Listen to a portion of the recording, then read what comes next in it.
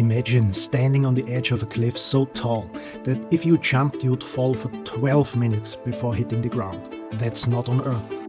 That's Miranda, a tiny icy moon of Uranus. Verona Rupes cliff could be 20 kilometers high. For comparison, Earth's tallest cliff, Mount Thor in Canada, is barely 1.2 kilometers. And what's terrifying, Miranda is basically without an atmosphere, a vacuum.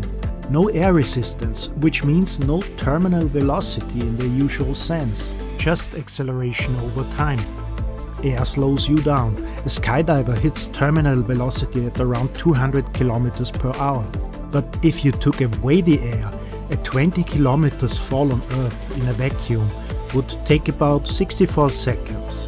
And you'd hit the ground at almost Mach 2, 2000 kilometers per hour. But Miranda is different.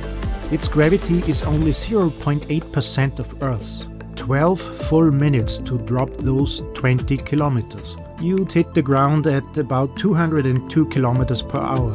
Still deadly, but with enough cushioning an astronaut might survive.